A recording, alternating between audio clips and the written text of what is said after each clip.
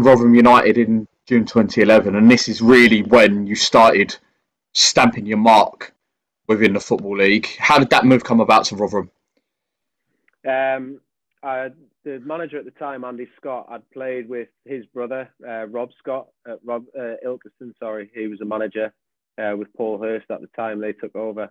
So that was kind of the link there. He'd obviously told his brother just to sign me. And yeah, the first season didn't go great. I only made one or two appearances, and then I wasn't in the squad from probably the start of the season till about January.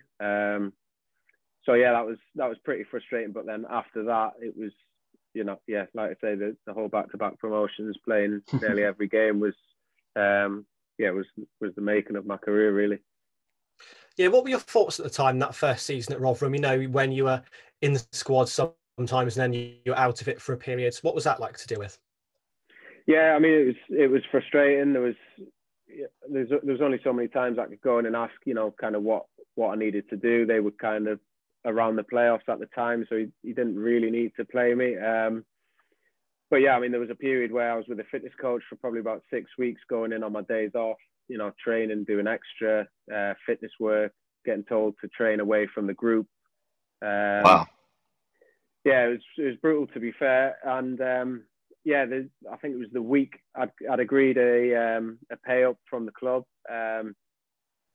So yeah, I was literally going in to sign that, and he called me into my office and said, I want you to start playing now. Where do you think that come from? That complete change of mind? Honestly, I don't know. So wow, because obviously the 6 months before that, I was sat there doing nothing, just available to play.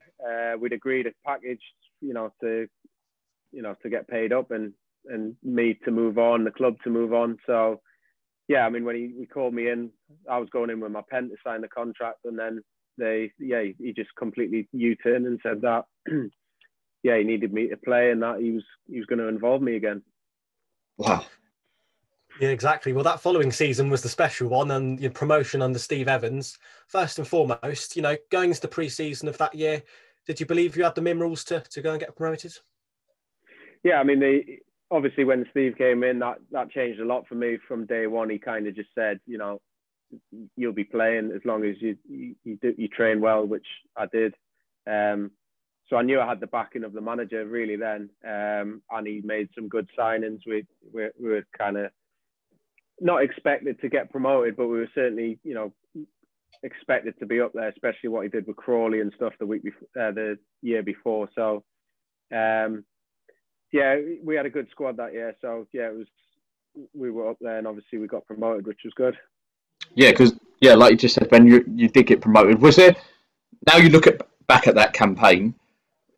Was there ever one moment that you look back at it and you think that's when we did it? I think, the last 5 games, we were third or fourth, something like that. And we knew that if we kind of won all 5 games, that would get us up. I think there was a game against Bradford where we won 2-0, but we were 1-0 up with about 2 minutes to go, and their goalkeeper came up for the corner, and we broke in the last minute, and Kieran Agard ran the length of the pitch basically and put it into an empty net. So we knew after that we just needed to beat, I think it was Plymouth away and then Aldershot at home. So yeah, that was probably the moment that we knew we were going to do it. Yeah, let's talk about Steve Evans for a sec. How would you describe him in terms of what do you think was the key to him unlocking the success of the club at the time, whether that be his tactics, his man management? What do you think? I mean, at the time, he'd obviously come from Crawley, where he was renowned for getting in people's faces, shouting, swearing. He was quite aggressive on the touchline and with people. And it was very unique style of management. Some players could deal with it, some players couldn't. He obviously had his core group of players that it worked really well with, and he could trust. But to be fair to him, he did, like I say, he brought in a good squad. So, I think, like you say, different players react different to him. So, but we still managed to do well that season and obviously get promoted. Yeah, he signed a new deal the following season, and going into pre-season of that year, what were the expectations of both yourself and the team?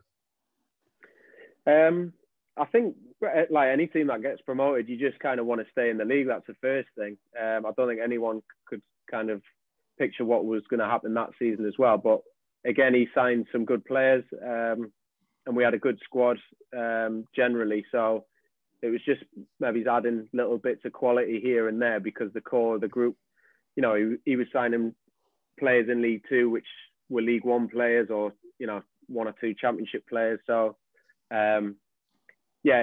we just wanted to stay in the league, but obviously we had another good campaign. Any great stories from the time at Rotherham, Ben, that you can say on camera? Probably none on camera, to be honest with you. I think, like I said to everyone on the podcast that I do, there'll come a time where I will tell the stories, because there's some crackers, especially from the Steve Evans era.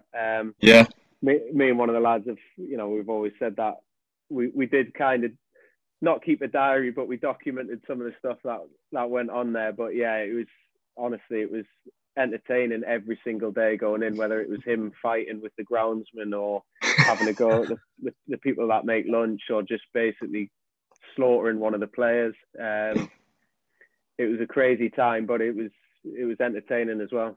Well, how do you think?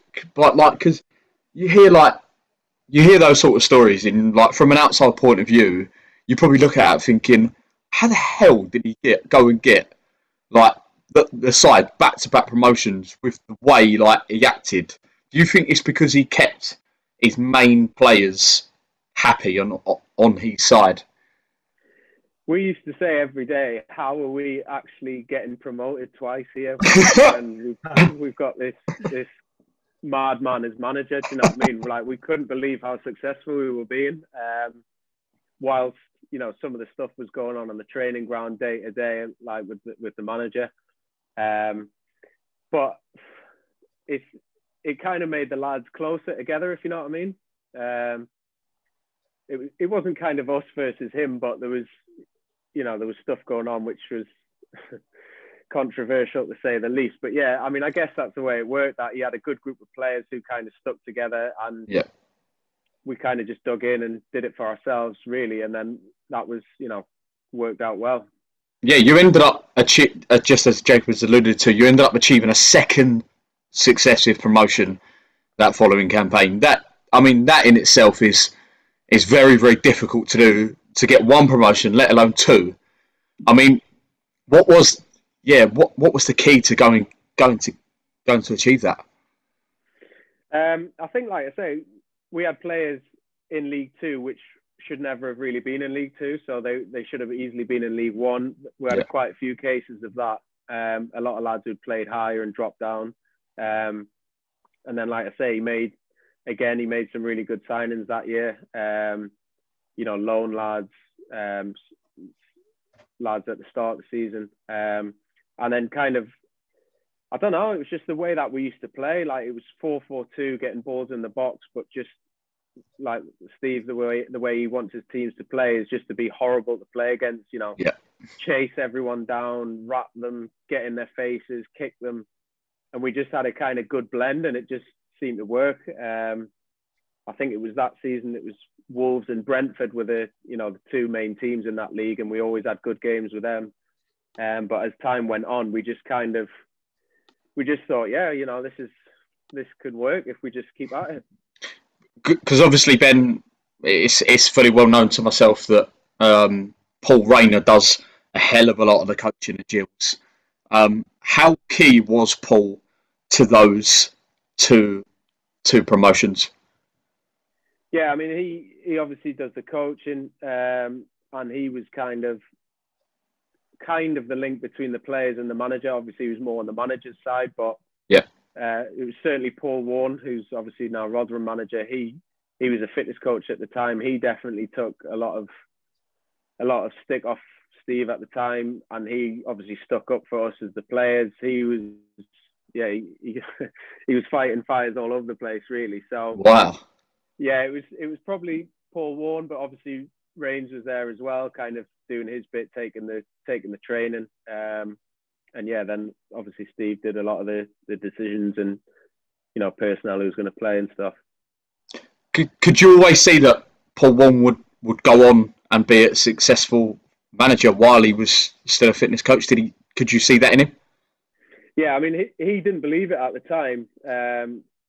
But we always used to say, because he was such a good people person, that was half the battle. You know, he just knew how to talk to lads of all different, you know, people from different backgrounds, different, you know, where they come from and stuff. So we always knew, because he was that personable with the lads, and the lads respected him, and he was one of those blokes that you'd want to give your all for, really. So, but back then he had a job as fitness coach. He didn't kind of need to risk it moving up the ladder as assistant or a manager. I think it was only when, you know, one of the Rotherham managers left that he got asked to do it. But yes, certainly I could see it that he would definitely make a good manager, because half of it is, you know, being a people's person and how you treat the lads and how you get on with them. It's obviously, then he's added the coaching side to it, the tactical side. So, but yeah, definitely could see the potential in him. Of course, we have to talk about the playoffs, Ben. Ended up winning at Wembley. Crazy game with one of the best probably goals that you've seen at Wembley for Alex Ravel. And then, of course, the famous Evans run down the touchline as well. Yeah, sum up that whole campaign, the day at Wembley, and then obviously you were also voted in the PFA League One Team of the Year as well. Yeah, I mean, it was. Everyone says that, you know, when you play at Wembley, it's obviously the best stadium to go to. But like you say, the way it happened, 2-0 down at half time. There'd been a lot of games in the season where similar thing had happened. We'd be a goal down or 2 goals down. We'd always manage to come back somehow and draw or win. So, but I remember coming off at half time, and there was 2 of the lads going into the dressing room from Leyton Orient, laughing and joking, talking about the night that they had planned and where they were going out in London, what time they'd be going out and stuff, as if to think like we've got this in the bag, we've done it. Wow. And then yeah, like I say, the second half when Ravel scores that goal, and then kind of from then the penalties, it was just one of the best days I've had in football. Yeah, I mean, what the celebrations like after that? I bet they were great. Yeah, like you say, it was just madness. Obviously, to win anyways is good, but to do it on penalties was unbelievable. And yeah, like I say, the celebrations went on for that night. I think mine lasted about a week. So yeah, it was it was pretty good. Yeah, and then also, as James said there, you were voted in the PFA League One Team of the Year. You know, what was the key to your success that year, having such a great season for yourself? Like I say, I think it was just the style of play. You know, I knew that I was out on the left, 4-4-2, just putting balls into the box. And that was kind of the key to it, really. Obviously, we had Alex Ravel and Kieran Agard, Wes Thomas up top, who got their fair share of goals. But for me personally, it was just getting the ball and putting the ball in the box as much as I could, which obviously happened quite a lot and did well that season. And then a season in the Championship followed afterwards. I mean, I bet your expectations for that season were very different that time around, weren't they? Yeah, that was a case of staying in the league after that. But again, we kind of knew that we could do it. The more time went on, we knew, well, similar to what I said about the way Steve plays, that you know, teams would turn up and try and pass the ball, and they just, you know, would be ugly and make it hard for them and stuff. So we managed to grind a few results out. And yeah, like I think it was the second last game of the season, we obviously managed to stay in the league. Yeah, halfway through that campaign, it was reported that a fee had been agreed with Millwall for you to move there. But of course, it was reported that you turned down the move. You know, just talk to us about that situation. It was a bit of a strange one, to be honest. I was out of contract at the end of that season, and there hadn't really been a great lot of talk about extending my contract. A few of the lads who had done well the last couple of years, a few of them had left, but the club hadn't really done anything to kind of, you know, sit down and say, can we sort a deal out, whatever. So it got to January, and yeah, Steve had told me that they'd accepted a bid from Millwall who were below us in the table, and obviously it was London, so I would have to move. So me and Steve had a bit of a conversation. I was kind of saying to him, you do realise they're below us in the table and could get relegated. He threatened to not play me again for the rest of the season, as he's done many a time. And yeah, try to bully me into the deal, but I didn't want to leave, especially not then to a team, below us in the table. I still thought we could definitely stay at Rotherham, and from my point of view, I wasn't thinking anything different apart from keep them in the league and then try and sort out a new contract. Yeah, Ben, sum up the rest of that campaign then in the Championship. Was it a bit of a difficult one, knowing that you wasn't kind of really wanted, but on the other hand, you had to kind of keep your mind in it to stop Rotherham getting relegated? Yeah, that was especially from where I'd started and the journey we'd been on. I thought, I want to keep the club in the Championship. I think that's where they belong to be. So, and we'd done obviously a lot of work to get there. So to kind of toss it off after that wouldn't have been right. Yeah. And yeah, it was like I say, I think it was the second last game we managed to stay up, which was what everyone wanted.